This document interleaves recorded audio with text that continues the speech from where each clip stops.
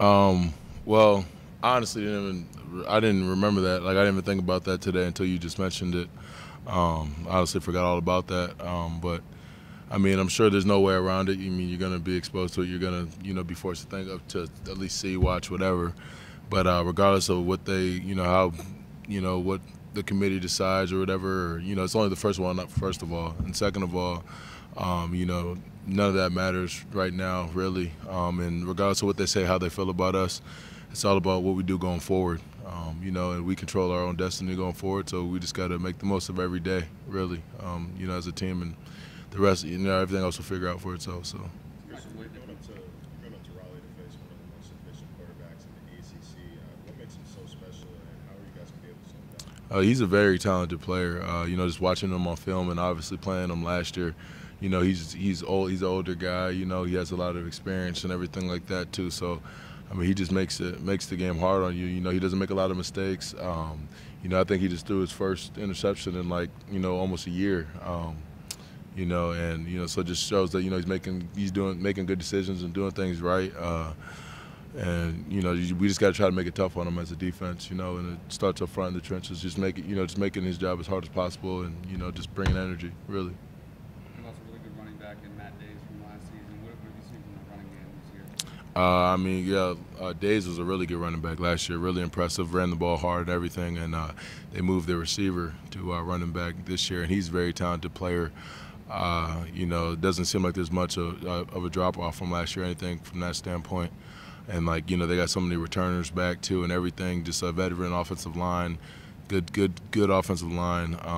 Good blocking tight ends, things like that too, and a good running back. Just makes plays. So, it's going to be high stress this week. Just because they're going to make things hard on us, and they have a lot of experience. But we just got to work hard this week. And just go follow the game plan, really.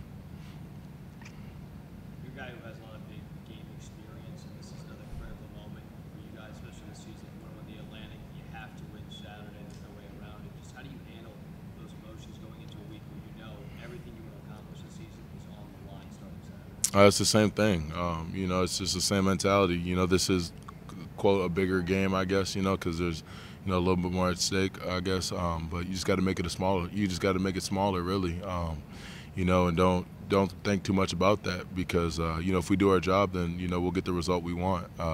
You can't put too much pressure on yourself, too much stress or anything like that. Just make your life as simple as it can, both on and off the field. And so that when it's game time, you can just do your job. Fun in a game like this, though. I mean, you Um, both teams are hungry to go ahead and try. I mean, every game for me is fun. I always try to make every game as fun as possible. I personally enjoy it. I try to bring the same juice, every game, no matter who we're playing. I try to, stress that to my other teammates. You got to be up for every game. You can't just choose when you want to play, and things like that. So you really just got to bring it each and every week. NC State's one of the few teams that has a defensive front that's been mentioned in the same circles as you guys. Is there anything you take any extra pride or motivation out there on Saturday, knowing they're out there doing it? Yeah, it's obvious that we know they got a good D line. Really talented D line, and if we do what we do, just play how we know how we can play, and just really focus this week, then it would be fun. I'm sure it'll be fun to watch either way, because we know they got a lot of talented players on their D line. We got a good D line obviously too, but if we just focus on what we need to focus on, and just do what we do, then it'll show. It will be sorted out by the end of the game. Who has a better D line, so to speak. But both are very talented for sure. What do you remember about that environment at Carter Finley Stadium 2 years ago that really was a kind of a fight till the end? NC State's actually probably one of my favorite places to play. I love the hostility. I remember it was Halloween last time we played there too, and it was just a lot of fun. There everyone was dressed up and everything like that, and it was just really hostile. The crowd really got into it. They did a really good job. It's a good environment for sure, and I'm looking forward to going back playing again. And even then, last year, or 2 years ago, we didn't play like we needed to.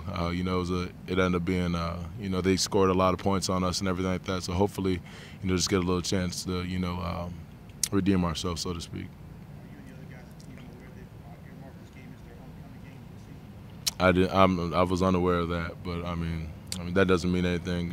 You still got to go out there and play. So. Christian, you guys obviously had a lot of fun against Georgia Tech on Saturday. How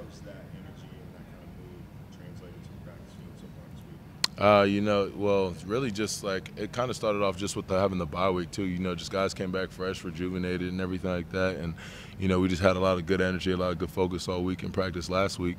And even now, guys are still bringing it. And I'm sure today and the rest of the practices this week, will just be high energy because practices are more fun that way. When we're competing, everyone's talking, and offense is going at defense going on offense. It's a lot more fun that way. So we'll try to keep that up, and just have someone be a spark each day, and just be infectious. So everybody can feel it, and just bring everyone could feel like they bring good energy each and every day. So you guys had that energy, you had that mood already, and it just so happened that you guys got a torrential downpour to play. Right. Yeah. And that definitely helped make that game more fun for sure. Just like backyard football, really, just playing out there, slipping and sliding in the rain and in the mud and everything. So that made it a lot more fun too. Yeah. This is your first afternoon road game in quite a while. Right. Obviously, you play whenever, it doesn't matter. But do you personally like just not having quite as much downtime and getting back? Somewhat. Like it's not always great to sit around the hotel all day and just like think about it and you just want to play. But the good thing about having a leg game is give you more time to prepare.